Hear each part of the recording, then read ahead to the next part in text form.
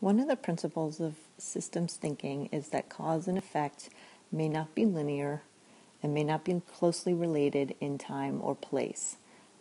So seeing problems or issues in terms of simple cause and effect relationships doesn't allow us to see the system as a whole. The tool we'll be talking about today are behavior over time graphs. These are very simple graphs that plot the relationship between two things: time and whatever it is that you want to track over time. This can be whatever behavior you wish to monitor.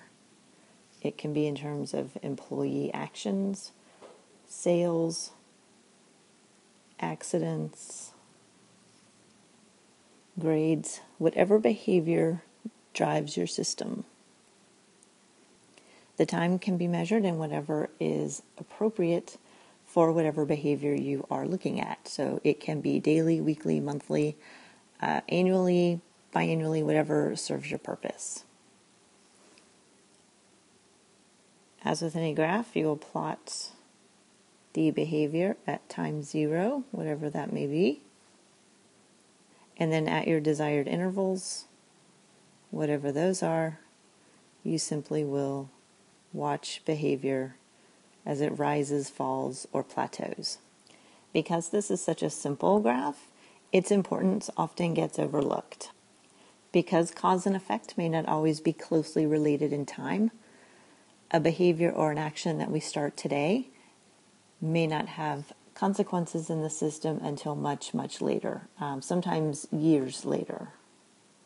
By plotting behavior over time, we can see at what point in time the behavior changes, and that can give us a range in which to go investigate what might be factors present in the system at that time that's leading to the change in the behavior. So let's take a quick example. Suppose I just developed a new app, and I want to see how that app does in the markets. Now, because I know that the marketing for a new app might be kind of a lengthy process, I may want to check initially, say every 30 days, and track the progress of the app over the course of a year. So I would start at T0, having sold no apps at that point, and then I might make a mark. So January, February, March, April, May, and so forth. And each month I would track how many people have downloaded my app. And I might see something that looks like this. Right? So as the app gets a little more popular and a little more popular, more and more people download.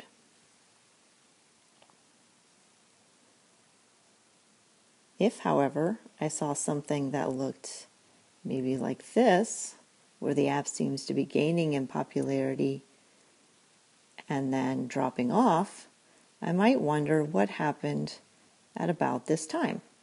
Now, it could be that I made some changes or an update that weren't very popular. It could be that enough people had time to practice with the app and decided that it wasn't very useful for them. And so the word of mouth went from being very positive to being lukewarm or maybe even negative. If I wasn't monitoring this information at all, then of course I would have no idea how the app was performing. If I were monitoring it only instant to instant to instance, say every month, and not looking at the whole picture, then I might be really excited in the initial months and then get very concerned when it started to drop off. But being able to see the whole picture allows me to pinpoint exactly where the change occurs and to go figure out what might have caused the change. So now it's your turn. Draw a simple behavior over time graph for an issue that you want to track. Find out what kind of pattern emerges from watching what happens on a daily, weekly, monthly, or annual basis. And see how this gives you a different perspective on what's going on in your system. These behavior over time graphs allow us to intervene in the system as needed based on recurring patterns.